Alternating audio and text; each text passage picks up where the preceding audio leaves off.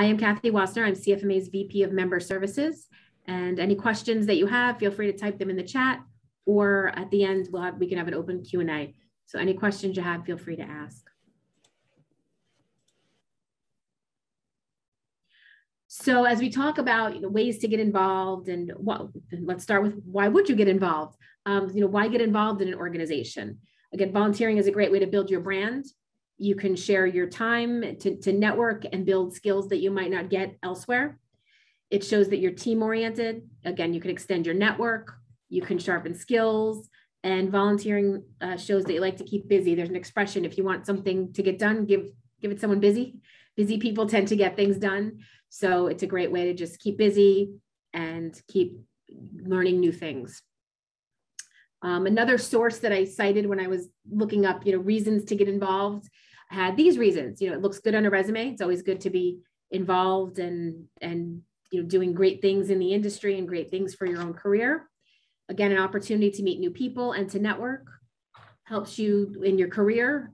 You can get some really good skills that can help your career, whether it be skills in presenting, skills in leading meetings, all those kinds of great skills.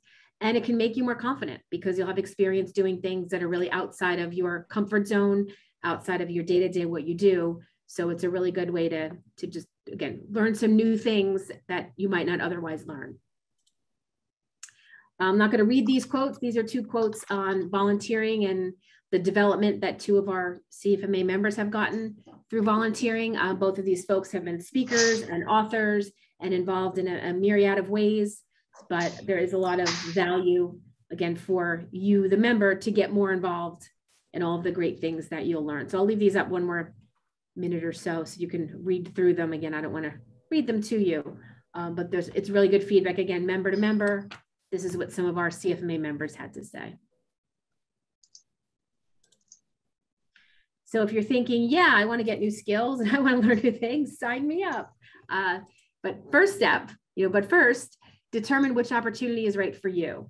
We always tell people who want to volunteer for something, follow your passion. There's lots and lots of things that you can get involved with, lots and lots of ways to build skills, but really go where your passion is. Do the thing that makes you happy, that makes you, that you really are drawn to, and that will make it easier for you to get involved, an easier task for you to do, and it will just make you happier. So really follow your passion. To get the most out of volunteering, again, I'm researching some sources for here. This was some advice on ways to get the most out of volunteering. Be passionate and curious. Make a commitment of your time and energy. And again, if you're following your passion, the commitment of time and energy won't seem like much because you'll be doing the thing that you love to do or you're really passionate about. And then think about ways where you can add value. Again, where you all have unique skills. How can you add that into the CFMA mix and really expand the CFMA universe by adding value? So we're going to briefly go through all of these areas. These are kind of the areas that have current needs for folks to get involved. It looks like a whole bunch. We'll go through them. We'll break them down area by area, so it won't seem like so much.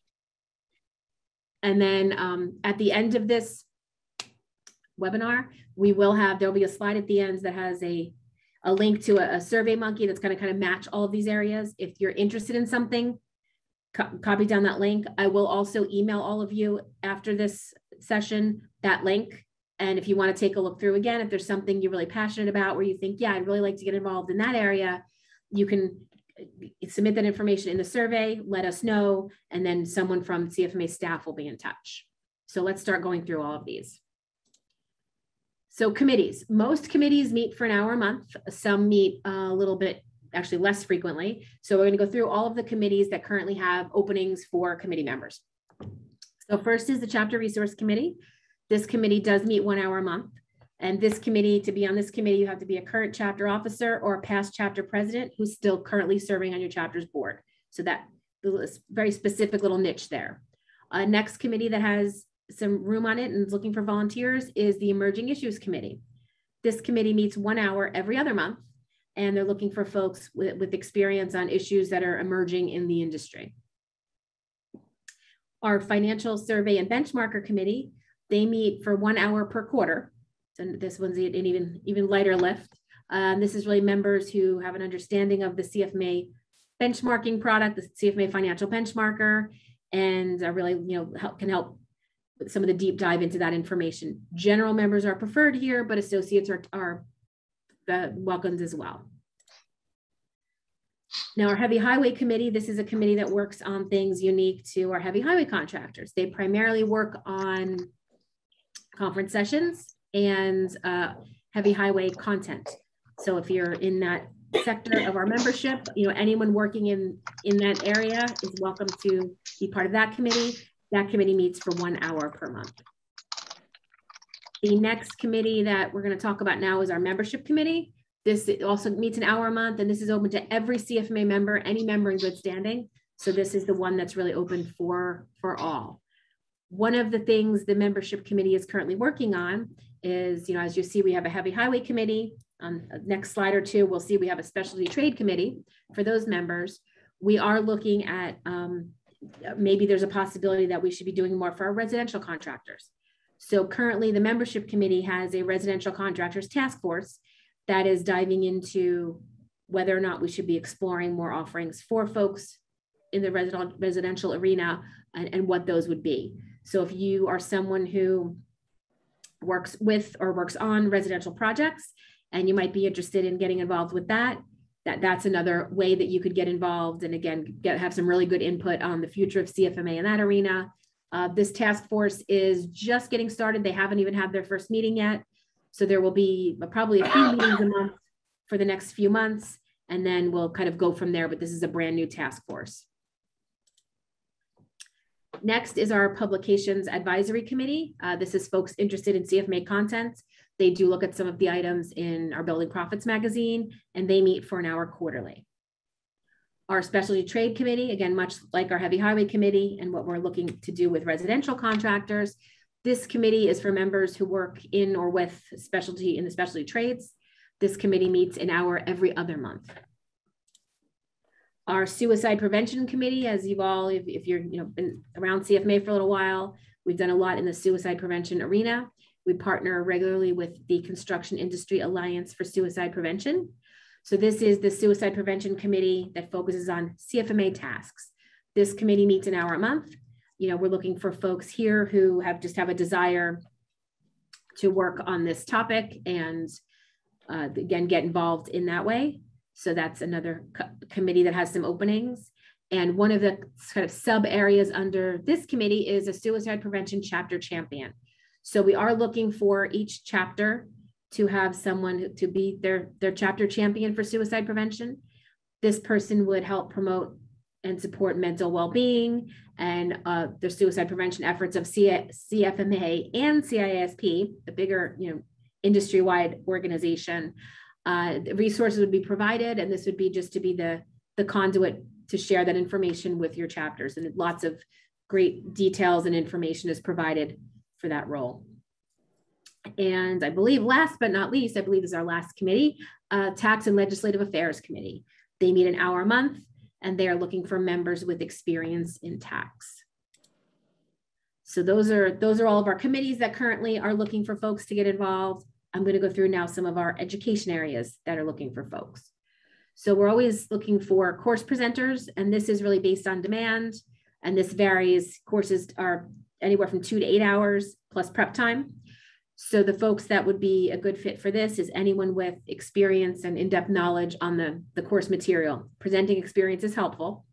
Currently, we're looking for expertise in the areas on here: advanced cash forecasting, risk management, surety, construction contracts, revenue recognition, and taxes. Those are the topics for a lot of our courses. Again, this is a great way to just get some presenting experience under your belt, some teaching experience under your belt. If you already have some and it's something you really like to do, this is a great way to, to get more involved in that arena at CFMA. We're always looking for subject matter experts. Again, this greatly varies. Typically, it would be working on a specific project. So it would be 2 or 3 hours a month for a couple of months. Sometimes though it varies and it's less of a commitment up front, but a longer term commitment. And this would be to develop content and courses and publication materials and a variety of things. So we're always looking for people who are subject matter experts. We are looking for some members to help us with the CCIFP study guide, giving some, updating the study guide. So this would be about 1 hour to 2 hours a month. And this would be helping to develop resources for the study guide, as well as, some other things like flashcards and some other items as well. So this would be open to anyone with knowledge of the domains for the CCIFP exam. Next thing we are looking for is someone to help us, or a few folks to help us update our treasury management series. The lift on this is about 2 hours per month, and that starts from kind of now through February. So it's a shorter term project. We're looking for anyone with experience of big picture treasury management. And again, it would be to review the course, the existing course, and give it a refresh on some of the specific topics. And again, I know this is lots and lots of information. This is just kind of all the areas we have openings. I will send to all of you after this presentation a link to a SurveyMonkey where you can indicate if you are interested in getting involved in any of these. You can indicate that there, and the details will be there again. So you don't have to remember all of this by any means. The next committee we'll talk about, next thing we'll talk about rather, is our speaker development subcommittee. And this is about 2 to 3 hours per month. We are looking for folks who have experience in public speaking and presenting. And the goal of this group is really to, excuse me, to increase the number of CFMA speakers and to help them hone in on their presentation skills. As I think I did mention with our subject matter experts, we are always looking for authors for a variety of different kinds of articles and different content. So whether that be in building profits, and again, the commitment here, excuse me, varies depending on the topic, depending on the subject matter. You do not have to be a writer who's, a pro writer who's going to submit everything perfectly. Our publication staff will guide you and assist you through the writing process. So don't feel like you'd have to be a good writer. If you know a lot about a topic, that's generally enough. And then you can work with our staff to help get that written down. In addition to building profits, our heavy highway and specialty trade areas do often look for content and articles that are specific to those segments of our membership. So we're always looking for folks there to write articles. So if you're in one of those segments and you might want to write an article, that's another area that, that you can get involved. Now, third-party reviewers. This is a great chance if you feel like, maybe I'm not so sure that I want to write an article, but you're happy to review the work as a third-party reviewer. So the process for any of the CFMA content, the author writes it, works with our publication staff to get the article into its proper format. And then our third-party reviewers take a look at the content and really look for, are there any, is it technically correct? Are there any inconsistencies? Does anything need to change? So this is a really important piece of the whole publications and writing an article arena. It's kind of that final step to make sure that everything is reviewed and correct before it goes out. So this is another way that you could get involved with some of our publications. Now, the next few areas I'm going to talk about is around certification, or on the CCIP certification. So anyone who gets involved with certification must sign a confidentiality agreement and a non-disclosure and a non-compete agreement, because you might have access to exam questions, and you can't, if you're involved in some of these things and you're planning on taking the exam, you can't for a certain amount of time. So that's something to consider, just because you may have knowledge that others wouldn't, more in-depth knowledge of what's kind of on the exam and everything. So, which again makes sense, but so just note that you may have to sign some agreements on that. So the first area with certification is the CCIFP item writing task force. This group meets about 4 hours a month, and they meet also once to 2 times in person. So this one's a little bit heavier commitment than some of the other committees and things that we looked at. But this is a great way to really make your mark. You're writing questions for the CCIP exam. So you can really, again, make your mark on certification and on the industry. Folks who have a knowledge in any of the 8 domains of the exam are needed. And again, this is really to write the questions for our exam, like the next iteration of our exam. Then the CCIP item review task force. This also is about 4 hours a month with 1 to 2 in-person meetings per year. Also a CCIP is preferred. And this group reviews the newly written questions. Again, one more step before something's final, just to make sure they're, technically correct. There can't be more than one correct answer. So this would be a group to review all of the questions that are written. The Certification Accreditation Committee. This group meets an hour a month as needed in the busy time of the busy certification time, January through March. They typically meet weekly for an hour. So there's a little bit of a heavier lift at that time of the year. And these folks really take a look at the accreditation process. They look at the annual renewal application for CFMA certification to go before the ANAB body. They look for the nonconformities, making sure the exam is keeping up with standards and all of that kind of information, just making sure all of the rules are followed. Training is provided on this one. So if you're interested in getting a little more involved in certification, if you happen to have any experience with third-party certification in the past, this would be a really good fit for you and for you to help expand your realm of knowledge. The next thing on here is the CCIFP Chapter Champion Subcommittee. This group will meet an hour a month. This group as well is just forming and hasn't started their meetings yet. So if you wanted to get involved here, you'd be coming in right at the beginning. So there's no real learning curve, no getting you caught up. You'd be right at the beginning. This group ideally would be a CCIFP or past chapter president or someone who's familiar with the certification. And this is someone who'd be a little bit involved with their chapter. So the goal of this subcommittee and the folks on this subcommittee are to keep regular contact with CCIFP chapter champions from all of the variety of chapters that have a chapter champion, and help them to promote certification and help to develop some tools to help them do that. So this is a brand new subcommittee, planning on meeting an hour a month. Up front, maybe a little bit more until we get things rolling, but it shouldn't be more than an hour a month. And now quickly, I just want to talk, you're all members of different chapters and every chapter is different here at CFMA. So I always like to highlight, the best way to get to know the folks in your chapter, to get to know your local peers, is to get involved in your chapter. Each chapter is different. So, if you're not sure what committees or where your chapter needs some involvement, check with your chapter and I'm sure they'll be sure to let you know. But joining a committee, what better way to get more involved, to meet members, to make local industry contacts. So again, committees vary by chapter, but this is the best way to really get involved in the governance of your chapter and everything your chapter does. So consider getting involved in a chapter committee. A chapter board member. Now these are the folks that shape the strategic direction of the chapter. So here you can, get some great skills where you can be seen as a leader in your chapter. You'll get some skills that can translate to being a leader in your company. So consider, if you're in a chapter, consider being a board member. A chapter officer. Now these are the leaders in your chapter.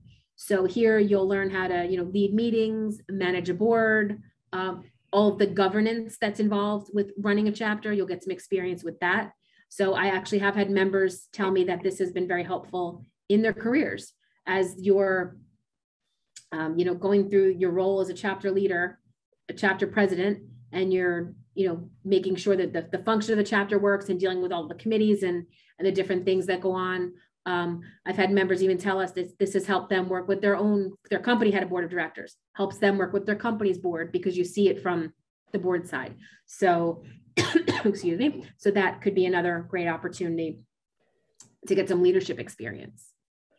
And finally, at your chapter, consider being a chapter speaker. Chapters often are looking for someone to speak at a meeting. So why not be seen as, that local subject matter expert, that local person who has a lot of great information. Often you'll speak in front of the group, and then again, folks will see you as the expert in that field. And, a meeting or 2 or 3 or 10 later, someone has a question about what it is you presented, and you can remember that you presented on that, and you can really be seen as a subject matter expert. And also regional conferences. I forgot to mention that many of your chapters are involved in regional conferences. And this is a great way to speak at a larger group. Most regional conferences are at least 100 to 200 folks at a regional. So nice size group. So a great way to get some speaking experience.